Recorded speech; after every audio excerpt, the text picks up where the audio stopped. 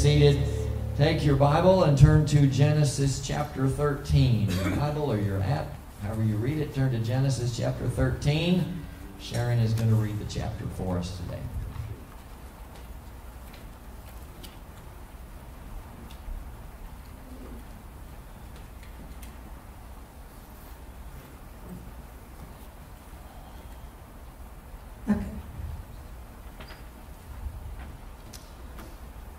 So Abram left Egypt and traveled north into the Negev, along with his wife and Lot and all that they owned. Abram was very rich in livestock, silver, and gold. From the Negev, they continued traveling by stages toward Bethel, and they pitched their tents between Bethel and Ai, where they had camped before. This was the same place where Abram had built the altar, and there he worshipped the Lord again. Lot, who was traveling with Abram, had also become very wealthy with flocks of sheep and goats and herds of cattle and many tents. But the land could not support both Abram and Lot with all of their flocks and herds living so close together. So disputes broke out between the herdsmen of Abram and Lot. At that time, Canaanites and Perizzites were also living in the land. Finally, Abram said to Lot, Let's not allow this conflict to come between us or our herdsmen. After all, we are close relatives. The whole countryside is open to you. Take your choice of any section of the land you want, and we will separate. If you want the land on the left, then I'll take the land on the right. If you prefer the land on the right, then I'll take the land on the left. Lot took a long look at the fertile plains of the Jordan Valley in the direction of Zoar. The whole area was well watered everywhere, like the garden of the Lord, or the beautiful land of Egypt. This was before the Lord destroyed Sodom and Gomorrah. Lot chose for himself the whole Jordan Valley to the east of them. He went there with his flocks and servants, and parted company with his uncle Abram. So Abram settled in the land of Canaan, and Lot moved his tents to a place near Sodom, and settled among the cities of the plain. But the people of the area were extremely wicked, and constantly sinning against the Lord. After Lot had gone, the Lord said to Abram, Look, as far as you can see in every direction, north and south, east and west, I am giving all this land as far as you can see to you and your descendants as a permanent possession. And I will give you so many descendants that like the dust of the earth, they cannot be counted. Go and walk through the land in every direction, for I am giving it to you. So Abram moved his camp to Hebron and settled near the oak grove belonging to Mamre. There he built another altar to the Lord. Amen. Thank the Lord for His Word. I've spent most of my life in Indiana, as most of you know, and one of the largest, if not the largest, single-day sporting event in the world happens there, the Indianapolis 500. Took place just a couple of weeks ago. They call it the greatest spectacle in racing. The Indianapolis 500 was first run in 1911. The winner was Ray Haroon. He drove the 500 miles in 6 hours and 42 minutes and 8 seconds at an average speed of 74.6 miles per hour. Some of you go faster than that out on Highway 70 today. But in 2022, last year, Marcus Ericsson made the 500 miles in 2 hours and 51 minutes at an average speed of 175.4 miles per hour. Now, the race does not always avoid controversy. In 1981, it appeared that Bobby Unser of the famous Unser brothers, it appeared that Bobby Unser won his third Indy 500, and that's Bobby up there in the upper left. He drove the car into victory lane, and he celebrated in the most unique way. The celebration in victory lane for the Indy 500 is more unique than anybody else. Decades ago, many, many decades ago, early in the history of the race, one of the guys who won happened to say in victory lane, boy, I could use a cold glass of buttermilk right now, and somebody ran and got him that for him. So every year since, the Indiana dairy farmers provide a bottle of milk and the winner gets a bottle of milk in victory lane. Now, usually they waste it by dousing it over their head. One time, Emerson Fittipaldi of Brazil, who owns orange groves in Brazil, got really mad because he got in trouble. They brought the milk. He turned it away and said, no, I'd rather have orange juice. He had to drink the milk for the pictures the day after because he offended a whole lot of people by not drinking the milk. So Bobby Unser wins. He's in the upper left-hand corner there. He won in 1981, but Mario Andretti, who's the other guy that you see in the pictures, Mario Andretti and some others thought that Bobby Unser made an illegal move coming out of the pit stop near the end of the race. And so even though Bobby Unser was declared the winner when the race was run and drank the milk and got all the victory celebration that takes place immediately after the race, judges watched the video over and over and over again overnight, and they declared that Bobby Unser did make an illegal move, and they declared Mario Andretti the winner. And that's why even though Mario Andretti didn't get the wreath, and he didn't get the milk, and he didn't get the celebration in victory lane, the next day he got his picture taken as the winner on what they call the Yard of Bricks. The Indianapolis Motor Speedway is called the Brick Yard because back in 1911 when it was first built, the racetrack was made out of bricks. They have preserved that. At the start-finish line, there is 3 feet, a yard of bricks that mark the start-finish line at the Indianapolis 500. So that's where all the pictures are taken. People get out of the car, they kiss the bricks, they do all kinds of crazy stuff. So Mario Andretti is now declared the winner. That would be his second win. He won first in 1969. And so Mario Andretti didn't get the victory lane celebration, but he got his picture taken on the Yard of Bricks. He got the victor's ring. He got the ring for winning the race. But Bobby Unser wasn't satisfied with that. He took the situation to court. And it took from Memorial Day, the day of the race, to October. But Bobby Unser won in court. And so in October, months after the race was won, Bobby Unser was reinstated as the official winner of the 1981 Indianapolis 500, but Mario Andretti refused to give back the ring. So they made another ring for Unser as the champion. Poor Bobby Unser, he's dead and gone now. Mario Andretti is still alive, and Mario Andretti still wears the champion's ring from the Indianapolis 500. Mario Andretti's grandson is now one of the racers that runs in the race. You know, this kind of stuff happens a lot. Conflict, controversy. It's not a rare thing that happens in our lives. Some of you have probably faced conflict and controversy just this week at your jobs, in your families, in the neighborhood, whatever. Who is the real winner? You get a holding pass or a pass interference call at the end of a Super Bowl game, and it turns the entire game on that call, and there's nothing but conflict and controversy, or a cheap foul at the end of a basketball game. It makes the difference in the outcome. Should the penalty have even been called? Is the game fixed? Are the referees in the bag for one team? Who is the real winner? That's kind of like what's happening in the story that Sharon read for us here in Genesis chapter 13 between Abram and Lot. What's happening? Who's the real winner in this story? As we've been walking through Genesis to this point, we've been seeing that God wants us to be committed to community. And we've seen that a community is a group of people like us who hold some things in common unity. We either hold the area in which we live in common unity, or we have a common interest, or common hobbies, a common focus, common purpose, common family, common work, faith, life, community, common unity.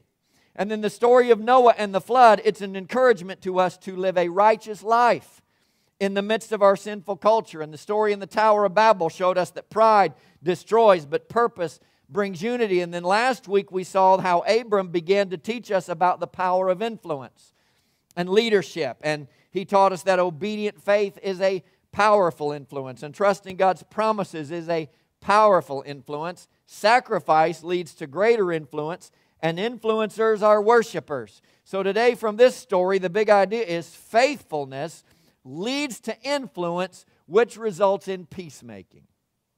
Faithfulness leads to influence, which will result in peace and peacemaking. Now let me show you something I believe is a key to this story. This conflict could have been avoided. I want to show you something that's a key to this story, and I believe it's a key for you and I following the Lord. Lot should not have even been there. You wouldn't have had the problem, you wouldn't have had the controversy if Lot wasn't there. Lot should not have been there. The whole thing could have been avoided. Family conflict would have been avoided if Abram had fully obeyed what God said, and if Lot had not presumed upon the will of God, assuming that he knew the will of God without receiving clear direction. So let's go back one chapter back to Genesis chapter 12 and look at the call of Abram again. The Lord had said to Abram, leave your native country, leave your relatives, leave your father's family, and go to the land that I will show you. I will make you into a great nation. I'll bless you. I'll make you famous. You'll be a blessing to others. I'll bless those that bless you. I'll curse those who treat you with contempt. All the families on earth will be blessed through you. So Abraham departed as the Lord had instructed, and Lot went with him. Boo. That wasn't supposed to happen. That wasn't supposed to happen. Abram was told by God to leave the family behind. Now, Abram's just been called by God, okay? Abraham's not the lifetime follower of God, walker with God, talker with God, has a great long history of following God. He is relatively new in his faith. He's very, very new in his relationship with God. But Abram was told to leave the family behind. Lot went with him. Interesting, the apostles in the New Testament didn't learn this lesson because Acts chapter 13 tells us that the apostles got together and the leaders of the church got together and they fasted and prayed for God's direction, and the Holy Spirit said, set apart Barnabas and Saul for the work to which I have called them. And so Paul and Barnabas launched out on their first missionary journey, and Mark went with them. And then there's the big controversy halfway through that Mark quit. Mark quit on the missionary trip. He didn't stay, he left. And then when Paul and Barnabas were getting ready for their second missionary trip, there was a big conflict. Barnabas said, we need to take Mark with us. And Paul said, no, he's a quitter. He won't last. He'll lag. He'll be a weight on us. We'll never be able to do what God wants to do because he quit. So Paul and Barnabas separated. So Paul took Silas. Barnabas took Mark. They went their separate ways. The controversy and the conflict wouldn't have happened if both Abram had listened to the voice of God, obeyed the voice of God, and if Paul and Barnabas and the leaders of the church would have listened to the voice of God. Mark wasn't supposed to go in the first place. Lot wasn't supposed to be here in the first place. When God gives us direction, we need to follow His direction. We need to do what He says. Not add to it, not take away from it. I'm just trying to make our lives better. It'll make our lives better. We need to follow the direction of the Lord to the letter. I don't really know enough about the 1981 Indianapolis 500 to know who should have won. But I can tell you this. Everyone involved thought they knew better than the authorities. Everyone involved thought they knew better than the race authorities. The decision as to who won was contested then, and 42 years later, it's still a contested decision. When we do not fully and completely obey the direction of the Lord, it will lead to controversy, and it will lead to conflict among us. But it's going to happen. It's going to happen because we're human. We're not always going to get it right. I don't condone that, but I acknowledge that. Even when we try our very best to understand God's plans completely, we will sometimes err. We'll make mistakes. We'll miss it. We think we heard something when we didn't. It was really our voice, not God's voice. This is why we got to press in. We've got to become closer and closer and closer to the Lord. We've got to open our lives to the Holy Spirit every day. We've got to know this Word so we can know that when we feel He's speaking something to our lives, it lines up with the Word. We don't want to move on our hopes and wishes. We've got to move by the direction of the Lord. Abram's considered the father of the faith, one of the most faithful people in the Bible, and he's called the friend of God. What did he do? What did he do in this conflict, and what can we learn from it? First, positive influencers are peacemakers. Positive influences are peacemakers. Finally, Abram said to Lot, let's not allow this conflict to come between us or our herdsmen. Abram, take the initiative. Let's not allow this conflict to come between us or our herdsmen. After all, we are close relatives. And then Abram said, the whole countryside is open to you, Lot. Take your choice of any section of the land you want. We will separate. If you want the land to the left, then I'll take the land on the right. If you prefer the land on the right, then I'll go to the left. Now, we've already learned that Abram was willing to make sacrifices. Because everywhere Abram went, he built an altar. Everywhere he went, he built an altar. Everywhere he went, he offered a sacrifice to the Lord. Now he makes a different kind of sacrifice. Not just the sacrifice of an animal. Here's the deal. Lot was a problem. Lot was a problem, and Lot is going to continue to be a problem, as we will see as we continue to walk through Genesis. And Abram would have not have had these problems if he had fully obeyed God in the first place. So here Lot takes the greener pastures, the story tells us. He leaves his older uncle, the one without whom he would have nothing. Lot would have nothing. Lot would not even be in this position. He leaves Abram with rocky, fruitless ground. Lot is looking out for himself and only himself. Lot is thinking about no one but himself. He's thinking, this is my chance, man. This is my opportunity. I'm going to grab for the good stuff. Who cares about Uncle Abram? He likely won't be around much longer anyway. Reminds me of a story that Jesus told about a young boy. We call it the prodigal son. The boy said, Dad, I wish you were dead. That's what he said when he said, I want my inheritance now. I want my money now. Dad, I wish you were dead. Just give me the money. The father of the prodigal son did what Abram did. Take it. Take it and go. See, that's the attitude that Lot had. I want it now. I want it now. What does Abram do to make peace? Abram makes a sacrifice. Just go ahead and take it. I don't want there to be problems. You see, peace is more important than prosperity. Peace is more important than prosperity. Abram said, we're brothers. Listen, folks, we are brothers and sisters. Whenever conflicts or disagreements or differences of opinion arise among us, we need to remember that we are brothers and sisters first. We need to do everything we can to destroy gossip, destroy rumors, destroy any conversation that will cause division amongst us as brothers and sisters. And peacemaking will increase our influence.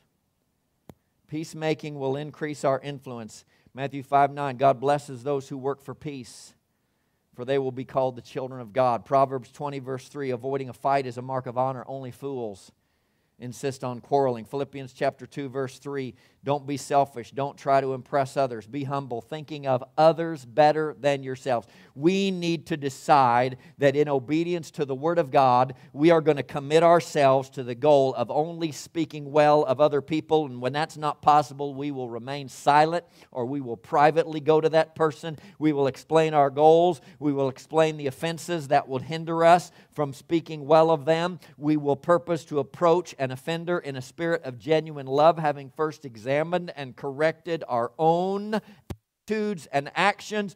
Only if we are unable to restore an offender will we share that problem with someone else with the goal of getting people back together in unity again. When we violate these goals, we purpose to ask forgiveness, knowing that God resists the proud, but He gives grace to the humble. We need to work for peace. The Bible says, make every effort to maintain the unity of the Spirit in the bond of peace.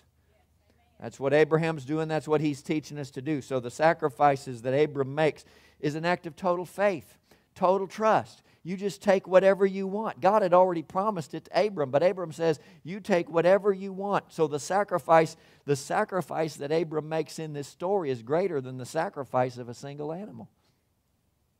He's trusting in the original promise of God. Go back again to Genesis chapter 12, verses 2 and 3. God said, I'll make you into a great nation. I'll bless you. I'll make you famous. You'll be a blessing to others. I'll bless those who bless you and curse those. Think of this, curse those who treat you with contempt. Now Lot, the nephew, is treating his uncle with contempt. Abram didn't want to curse on Lot. Abram's wishing the best for Lot. That's why he's making the sacrifice. But he is trusting that his blessing, the blessing that God gave to Abraham, won't come by Abram looking out for himself. If God's promised you something, God will do it. You don't have to look out for yourself to get it done. God's blessing will come by trusting Him, looking for peace, and working to maintain it. And ultimately, that gives us more influence in the world. If we are constantly griping and bickering and having trouble, whether it's here or whether it's out in the community, do you think anybody's going to want to follow our influence when we try to lead them to Jesus? So secondly, positive influencers and peacemakers are unselfishly generous. Positive influencers and peacemakers are unselfishly generous. You see, Abram gives no thought to himself.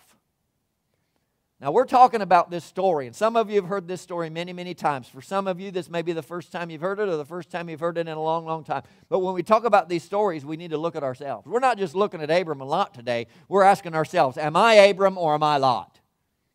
Is my attitude like Abram's in this story, or is my attitude like Lot's in this story?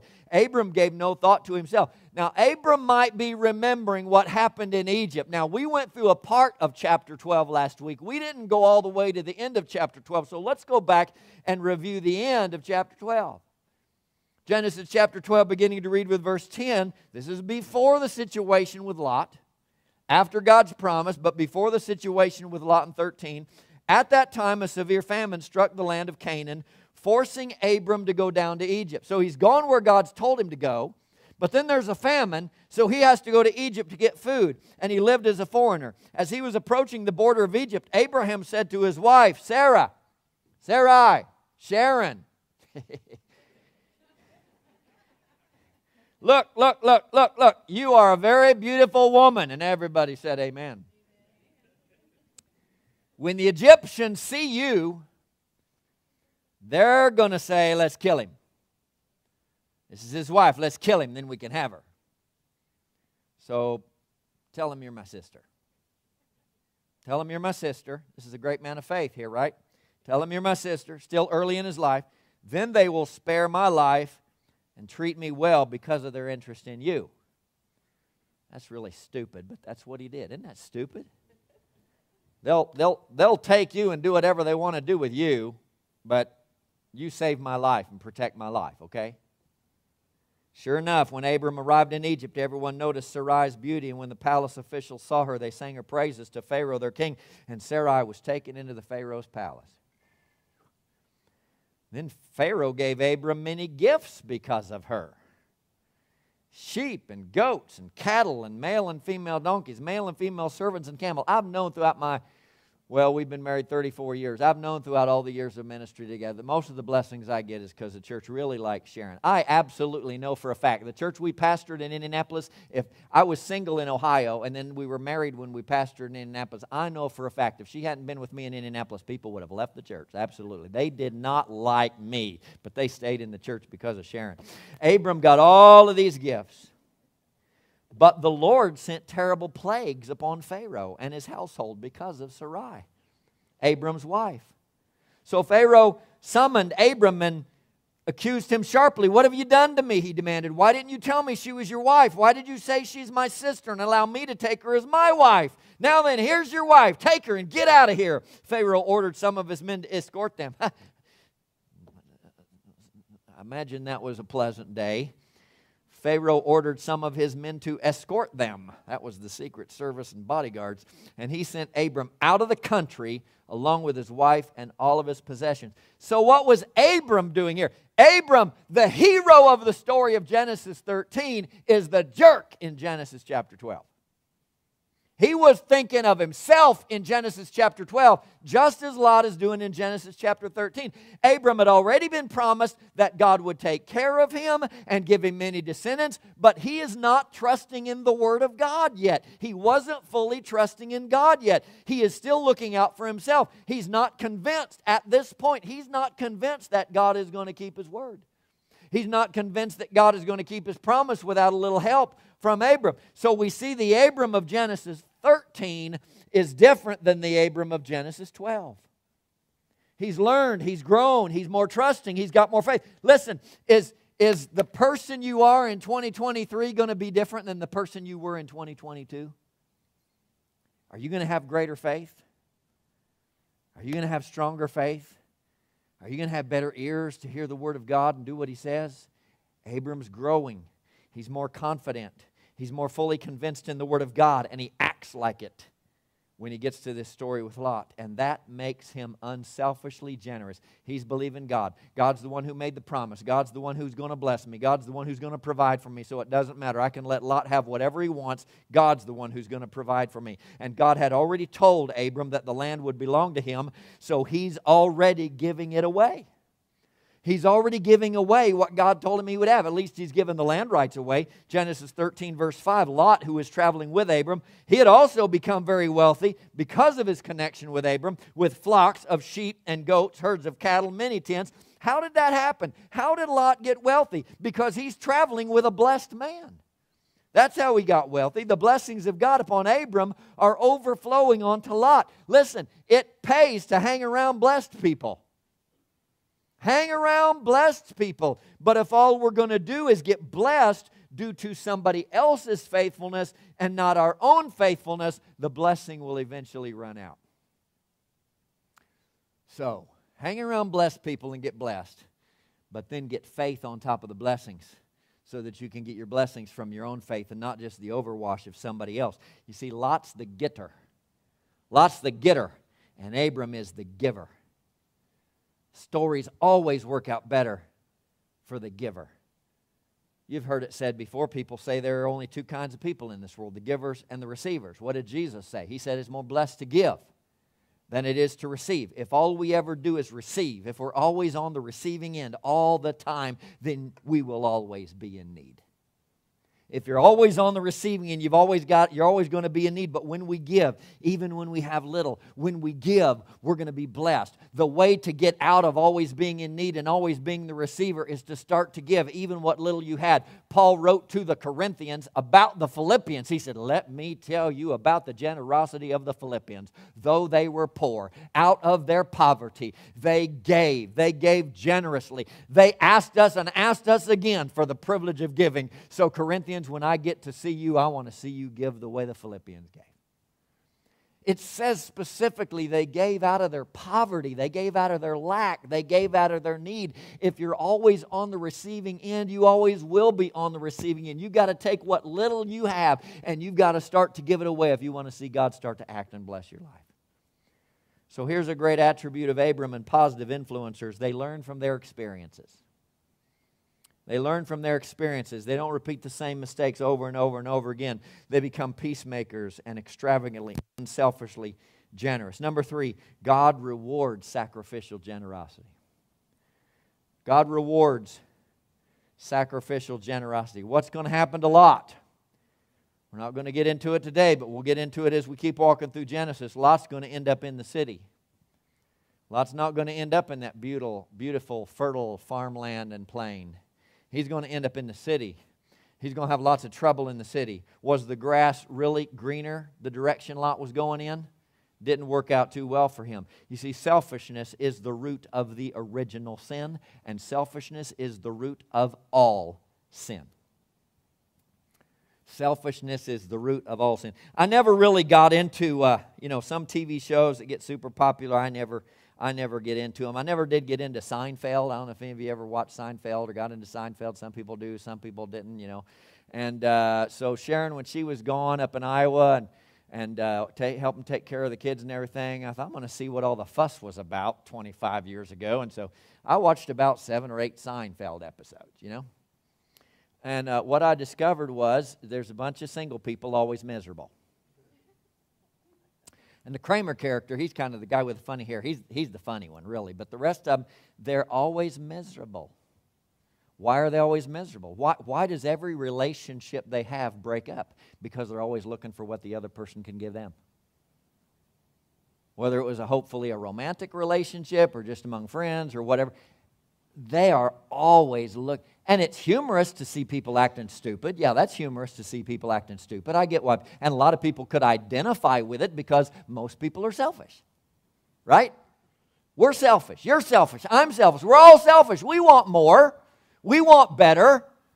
But their selfishness made them continuously miserable and never able to maintain healthy relationships. And so Lot is just acting out of complete and total selfishness, and it doesn't work out well for him.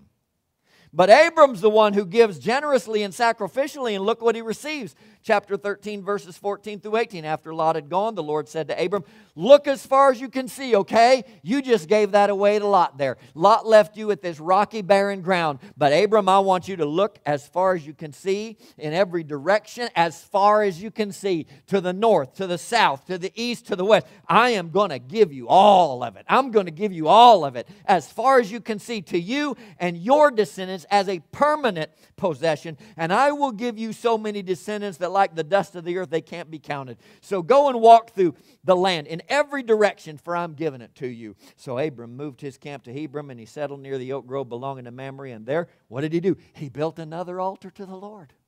Sacrifice, giving, generosity. It's constant in Abram's life. Abram got it all by giving it all away.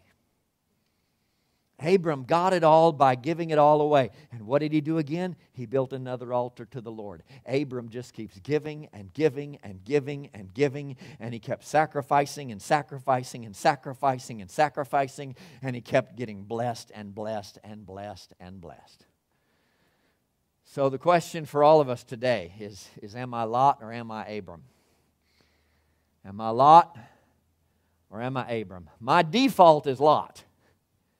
If we're honest, that's for all of us. Our default position is Lot. The automatic first response is Lot. That's the natural. That's the sin nature. I'm going to grab the fruit of the tree. I'm going to be like God. I'm going to get for myself all I can get for myself. That affects our marriages. What's she doing for me? What's she done for me lately? What you need to do more for me, right? If we're always looking for the other person to do more for us, we're never going to be satisfied and we're never going to be content. You need to meet my needs. But conversely, we are always blessed when we put the other's needs above ourselves. We're always blessed when we put the other needs above ourselves. I'm not talking about being a doormat. I'm not talking about staying in an abusive situation. I'm talking about being a generous giver in all of our relationships. That's the heart and the attitude that is the opposite of the fall. That's what reverses the curse. That's what reverses the curse, and it leads to the blessings of God, and it will lead to greater influence. So faithfulness leads to influence, which results in peacemaking and peace. You want peace? Here you go. Positive influencers or peacemakers. Be a peacemaker. Be a peacemaker. Positive influencers and peacemakers are unselfishly generous. Be generous, because God rewards sacrificial generosity. Sacrificial generosity. And we talked about it last week. It may look like a sacrifice to us, but in the end it's never a sacrifice, because God's always got a bigger shovel than we do. He gives back more than we could ever give away. Let's stand to our feet, and I want us to think about our response to this message today. And the Holy Spirit has been here. And we've heard great testimonies of what happened at camp this past week by the moving of the Holy Spirit. But I'll tell you what, the Holy Spirit moves in response to our response. The Holy Spirit will come into our lives, and He will make changes in our lives as we let Him, as we allow Him. He doesn't force His way onto us. He doesn't force change onto us. We have to open up. So let's respond to God's Word today. And first of all, ask yourself, am I a peacemaker? Stop and think about that for a minute. Am I a peacemaker? Is there a situation that you're going through right now in which you can take steps to become a peacemaker? Maybe it's in your home, maybe it's at work, maybe it's in the neighborhood, maybe it's just among friends, maybe it's here in the church. Am I a peacemaker? Or are there steps I need to take right now to be a peacemaker?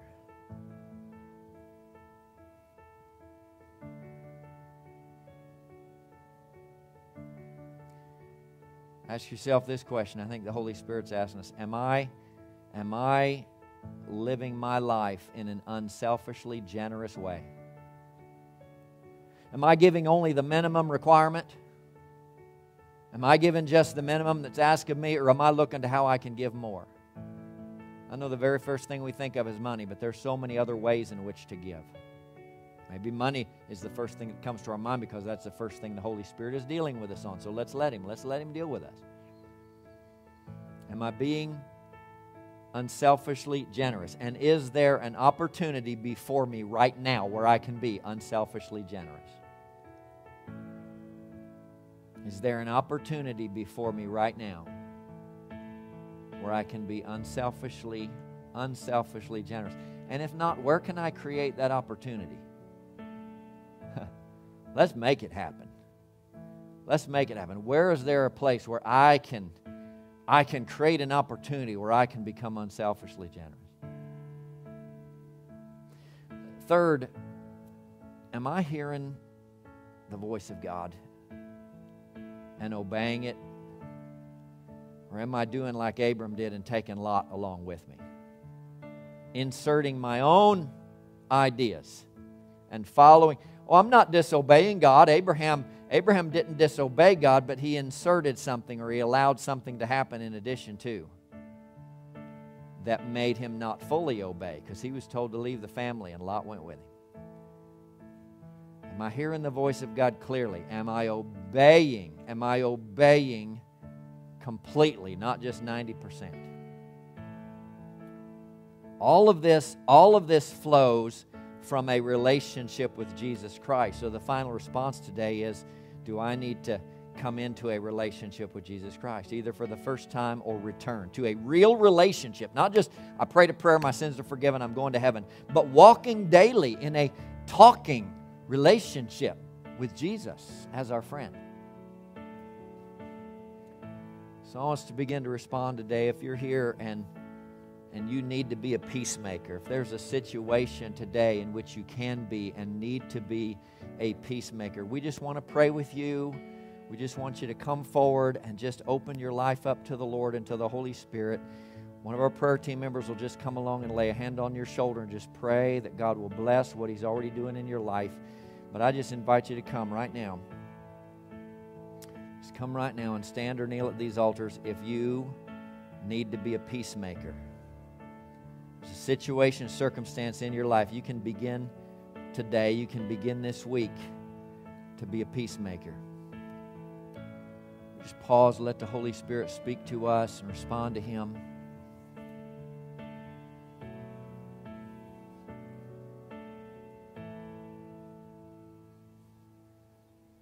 Situation, I need to become a peacemaker.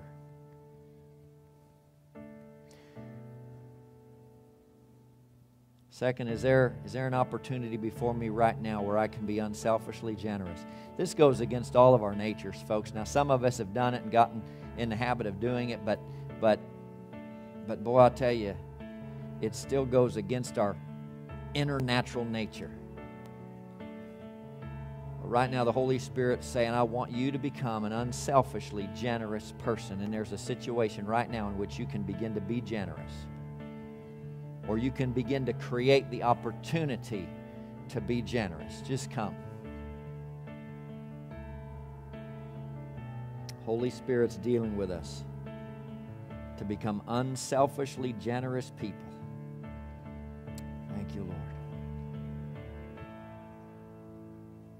Maybe you're the situation like Abram. You're obeying, but not fully because Lot went along. Come. If there's an area in your life the Holy Spirit is speaking to you right now and you need to be more fully obedient, totally obedient, not just partially, come. And if you need to give your life to Jesus, I want to invite you to come. And let's just all lift our hands to the Lord right now. As you're up here praying and receiving, prayer team members with a hand on the shoulder, lift a hand towards heaven. Everybody in the congregation today, let's just lift our hands towards heaven. Holy Spirit, come. Holy Spirit, come. Thank you for speaking to us today. Thank you for speaking to us today, Holy Spirit. Thank you, Lord, for reminding us of this story, one of the first stories in the Bible. Lord, we want to be people who fully obey you. God, I pray that this church family would be a church family of people who fully obey, completely obey, not partially, not taking along our own ideas with it, but fully and completely obeying. God, we thank you for the unity that exists in this church family. We thank you for the peace that is here. And we pray, God, that we would be a family full of peacemakers, that we would be a household of peacemakers. Lord, we pray that Camden First Assembly would be known in our community as a church family of unity and peace and making peace, Lord. We pray that everything in the past that's not of peace would be gone, and that we would have a reputation of Jesus and a reputation of Abram, Lord. We pray, God, that you would make us all sacrificially generous, Lord, unselfishly generous, God. Help us each one to realize, Lord, help us to realize what you want to do for us by us just saying, Lord, everything I have is yours. Everything I have is yours. Everything I own is yours, Lord. And you just ask me what you want me to do, God. Give us a chance, Lord. Give us an opportunity. Help us look for opportunities, God, to be unselfishly generous. And Lord, we commit our lives to you. We ask you for forgiveness of our sins. And we ask, Lord, that you would come into our heart and life. And today, if you're making a commitment to the Lord for the first time or the first time in a long time, let us know on that card, or let us know online if you're watching online that you're giving your life to Jesus. Let's just go back into worshiping the Lord for a little bit. And if you want to come for any reason, if you want to come for prayer, if you want to worship around the altars, if you want to just come for whatever reason to receive prayer, just come. Let's just let this be a free time of letting the Holy Spirit come and work among us and live among us. Hallelujah. Sing it again. Spirit of the living God, let Him come. Let the Spirit of the living God come. Hallelujah. Spirit of the living God, Spirit of the living God, we only want to hear your voice. Hanging on. Let's let Him move today. Let Him move in us before we leave today. Receive something from the Holy Spirit today. Receive something from the Holy Spirit today before you leave. More and more, hanging on every word. Spirit of the living God, Spirit of the living God, we only want to hear your voice. Hanging on every word. Spirit of the living God, Spirit of the living God, we want to know you more and more. Hanging on every word. Oh, let's be open to Him. Let's be open to Him in this moment right now. Hallelujah. Thank you, Jesus. Thank you for your love and your goodness and the power of the Holy Spirit. Spirit of the living God, Spirit of the living God, we're leaning into all you are. Everything else can wait. Spirit of the living God, Spirit of the living God, come now and breathe upon our hearts. Come now and have your way. 'Cause when you speak, when you move, when you do what only you can do, it changes us, it changes what we see, what we seek. When you come in the room, when you do what only you can do, it changes us, it changes what we see, what we see. Oh, come move among us, Lord. Come and move among us, Lord. Have your way in every life, Jesus. When you move all our fears. When you move us to tears. When you move all our fears. When you move us to tears.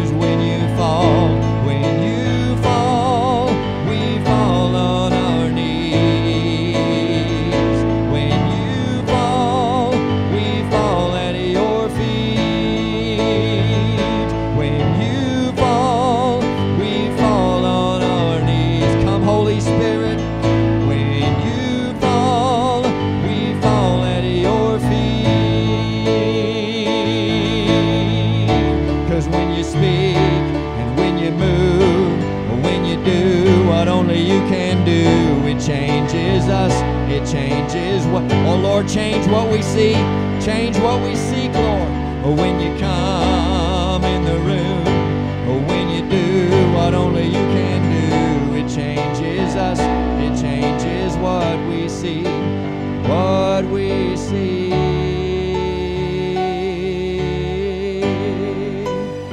Thank you, Lord. Hallelujah.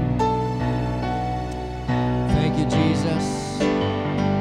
Praise the Lord. If you need to go today, God bless you. Go in the power of the Lord. Let the Holy Spirit just continue to speak and move in your life throughout this week. May the blessing of God be on you. May the filling of the Spirit be with you. If you want to stick around here and just pray and seek and worship, we'll let God do what God wants to do among us. If you need to go, God bless you. You can go. If you want to stay and pray and seek and worship, feel free to do that.